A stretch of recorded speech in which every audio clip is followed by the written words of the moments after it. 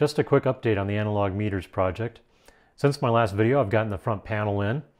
I've mounted the meters in the front panel. I've got the new circuit board in.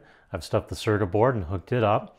I've also selected a Wi-Fi antenna that'll let me get a signal outside the aluminum enclosure, attach that to the board, and I think we're making good progress on the project. Hopefully next time we'll have the rest of the panels. We can get this project buttoned up. We can pick what we want to display on the meters and work on the software to display it. Until next time.